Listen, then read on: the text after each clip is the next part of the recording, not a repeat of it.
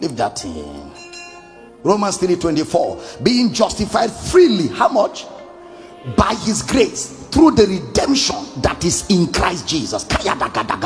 Through the redemption that is in Christ Jesus. Romans 5:1. Therefore, being justified by faith, we have peace with God through our Lord Jesus Christ, by whom also we have access into this grace wherein we stand and rejoice in the hope of the glory of God. Galatians 5:4.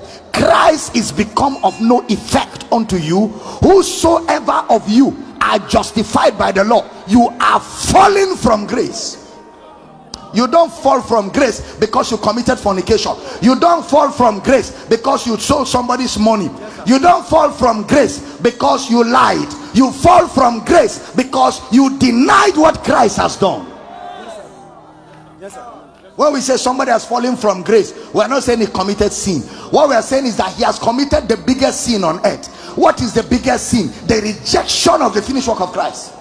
So when you reject the cross and you reject the grave and you reject the evidence of his resurrection, you have fallen from grace, because grace is a byproduct of the cross, the grave, and the resurrection. So when you deny that, you have fallen from grace.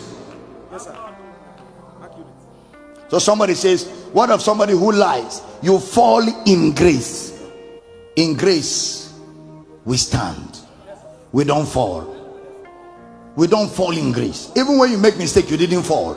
You are still standing. Having done all to stand, just stand. By whom we have access into this grace wherein we, the only position in grace is stand. Even when you make mistake, you are standing. Oh, you didn't hear what I said. There is no falling inside grace. Inside grace we stand. That's our position. Even in our mistake, we are still standing. Say, I hear you. Yes. Who is he that condemn it? Who is he that condemn it? Hey, who is he that condemn it? I say, who is he that condemn it? Romans chapter 8 verse 31. Who is he that condemn it? Hey, what shall we say then to these things? What shall we say then to these things? If God be for us, who? Not what? Who can be against us? Verse 30. Moreover, whom he did predestinate, them he also called, and whom he called, them he also justified, and whom he justified, them he also glorified. How many of you did he call? How many of you are called by God? How many of you are predestinated by God? How many of you are justified by God? How many of you are glorified by God? If you are here, shout glory. Then the next verse. What shall we say then? Say to these things, if God be for us, who can be? Which things? What shall we say to these things? Which things? Predestination, call, justification, glorification. What shall we say to these things? If God be for us, who can be against the fact that we are justified? Who can be against the fact that we are glorified? If God be for us, that means the fact that he foreknew us and predestinated us and called us and justified us and glorified us, that fact is the guarantee that God is for us. That's the context. The fact that God, in spite of our mistake, foreknew us. He foreknew us. Yet, in spite of the fact that he foreknew us with all our mistake and shortcoming and our failure, yet with that foreknowledge, he predestinated us. And in the predestination, he called us. And in the calling, we didn't justify ourselves. We didn't justify ourselves. In us, there is no justification. In us, we are criminals. But God justified the criminal. Not only did he justify us, in the face of our mistakes, he glorified us. So if God has done all of that, knowing with all our mistakes, knowing that we will fall, knowing that we will make mistakes, knowing that we will sin, knowing that things will go wrong with us, yet with all of that, if God justified us and glorified us with all of that, then since God is for us, who can be against us? Who?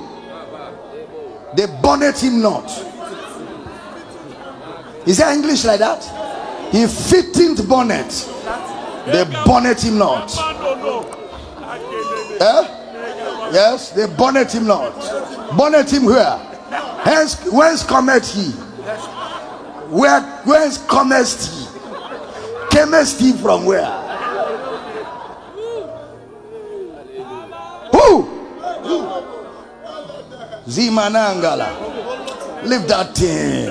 What shall we then say to these things? If God be for us, who can be against us? He that spared not his son, in spite of our mistakes, in the dungeon of our sin, he spared not his son, but delivered him up for us all. How shall he not with him also freely? He didn't wait for you to be a good boy. He didn't wait for you to be a good girl in your sin, in your darkness, in your backwardness. But God commended his love towards us, in that while we were yet sinners, Christ died for us. Greater love has no man than this, that a man should lay down his life for his friends. Somebody shout, grace, grace, grace.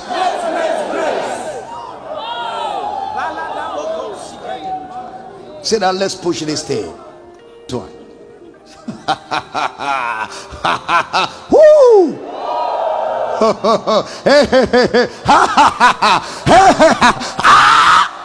Somebody says, why is he behaving like that? If you know what I know, you will behave like I behave.